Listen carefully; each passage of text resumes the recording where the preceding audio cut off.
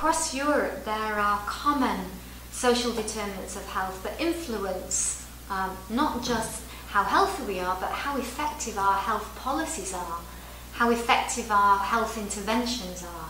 They include ethnicity, issues of poverty, employment, education, health and social protection. And in every country, including Macedonia, depending on where you're born, your ethnicity, the amount of money you have, the security of your employment, your access to education and the quality of that education, as well as health and social protection, will determine how healthy you are.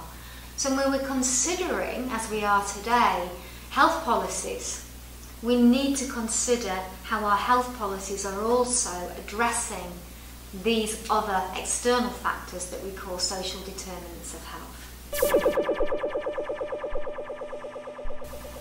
Where children live in poverty, the amount of money available to assure basic needs are met is low, and this means the ability to secure a healthy start in life is challenged right from the start. So what we can see here is that poverty reduction strategies are actually health strategies. They're just not called that, and we need to be smarter and more effective in how we jointly work with other sectors on common agendas that improve health and the determinants of health. Now that's what the evidence tells us. They're the rationale about why we should invest and why we should work on social determinants and some of the policy domains that we may want to work on. But we all know that the reality we're working in, the political context, the policy-making context, has got competing agendas, diverse interest groups, and multiple factors.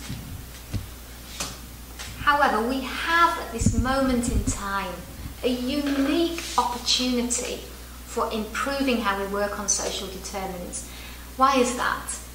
Because at this moment in time there is a convergence of interest on the social determinants of health coming from all different parts of organisations and the globe.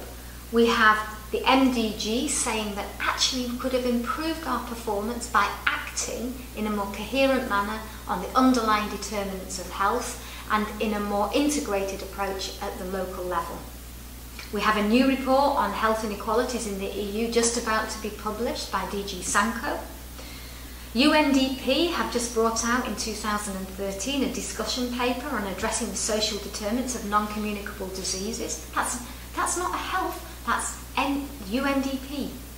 We've got the WHO Euro review of social determinants of the health divide.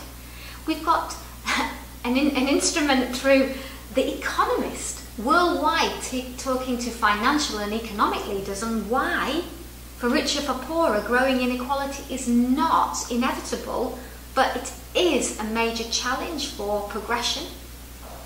And in the Southeast European region of Europe, we have the Western Balkan Investment Framework, talking about the need to address inequalities in the social determinants of health. This is a unique time, a convergence of interests, of opinions. So despite the usual divergence of opinions and conflicting views, here we have a unique opportunity to move forward with these agendas, with all these agencies behind us, and we need to take it.